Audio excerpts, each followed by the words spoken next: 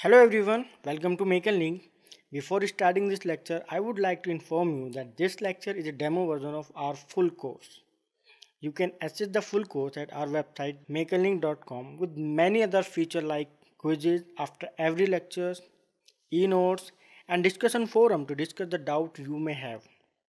All the courses are provided at an unbelievable starting price of rupee 1 per day, that is rupee 365 per year. Further, we go by the name Make a Link on Facebook and YouTube, so you can reach us there too for any query. Now let's move on to the lecture. This is the ninth lecture of design of reinforced concrete structure. In this lecture, we will learn design of doubly reinforced beam. As you know, in previous lecture, I introduced you doubly reinforced beam with basic concept and an example on analysis. Now, in this lecture, firstly, you will learn about the design concept of doubly reinforced beam, and then procedure of designing, and finally, as you always do, an example on designing. So now begin with first part, that is design concept. As I explained you earlier that we use doubly reinforced beam where the cross section dimension of beam are restricted by various factors and where singly reinforced beam cannot resist the applied moment. So in doubly reinforced beam we provide tension as well as compression reinforcement. As you know that we provide stirrup in beam. The important point here is that stirrup either may be open like this or it may be closed. But if we provide compression reinforcement, then stirrup must be closed because closed stirrup prevent possible buckling and also provide some ductility by confinement of concrete. I mean by restricting the concrete. Now let's understand the design formula for doubly reinforced beam. This is the cross section of doubly reinforced beam, and let's say these all are the tension reinforcement of area AST, and the area of compression reinforcement is ASC. The breadth of beam is B and effective depth is small d. The depth of compression reinforcement from upper compression fiber is say that D dash. Our main purpose is to design doubly reinforced beam in a way that depth of neutral axis XU cannot exceed the limiting depth of neutral axis XU limiting. To achieve this, we resolve the total design moment into two components.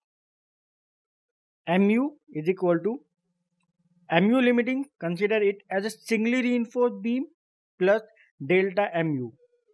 Here, Mu limiting is limiting moment capacity of singly reinforced beam considering the limiting moment area of steel, that is AST limiting. As you can see here that this section is without compression steel. Delta Mu additional moment which is resisted by additional compression steel ASC and also corresponding additional tensile steel delta AST. The important point here is that the contribution of concrete compression strength is only considered for this component Mu limiting. It does not contribute to delta Mu. The distribution of concrete strain is identical for both the components. Here epsilon St is the strain in tension steel and ultimate strain epsilon Cu 0.0035 similar to singly reinforced beam. As we know that steel in compression side also have a strain. Let's say it is epsilon Sc. But stresses for both components will be different. As you can see here that for first component the stress profile is similar as we already learned in previous lectures. Here we also consider the compressive stress FSC induced in compression steel. Second component here behave like steel beam. Forces in compression steel will be FSC minus 0.45 FCK into ASC as we did in previous lecture, and in tension steel it will be 0.87 Fy into delta AST, and the strength between these two stresses is D minus D dash. So here we can find out the total tension steel required as AST is equal to AST limiting plus delta AST, or in another way we can say that PT is total percentage of tension steel. Then we can write it as PT is equal to PT limiting plus delta PT. Here we convert the area of steel into percentage form. Now question arises, how to find out the area of steel in W beam.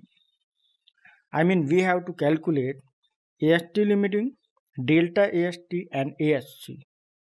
AST limiting will be similar to singly reinforced beam. Here I would recommend you use the percentage formula for tension steel, that is PD limiting is equal to 41.61 FCK upon Fi into actual limiting upon D, and we can calculate it very easily because actual limiting upon D value will be given in IS 456 according to grade of steel. Then FCK and Fy already given in question. It will be very easy and very short formula. And for delta AST, we can find out the delta Mu from a couple comprising a compressive force and tensile force with lever arm D minus D dash. Let's say from tension side that delta Mu is equal to Mu minus Mu limiting, and it will be 0.87 Fy into delta AST into D minus D dash. And further we can find out the value of delta AST. It will be Mu minus Mu limiting upon 0.87 Fy into D minus D dash. And to find out the area of compression reinforcement ASC, we can use equilibrium concept because the area of delta ASC already find out. So we can say that 0.87 Fy into delta AST will be equal to FSC minus 0.45 FCK into ASC. And further we can find out ASC as 0.87 Fi into delta ASC upon FSC minus 0.45 FCK. So using this formula we can calculate the area of steel in easy way. Here we can also take help from SP16 design code as we did earlier. Sorry guys for the interruption, but as we told you earlier, this is a demo lecture. To see this complete lecture, visit our website. Thank you.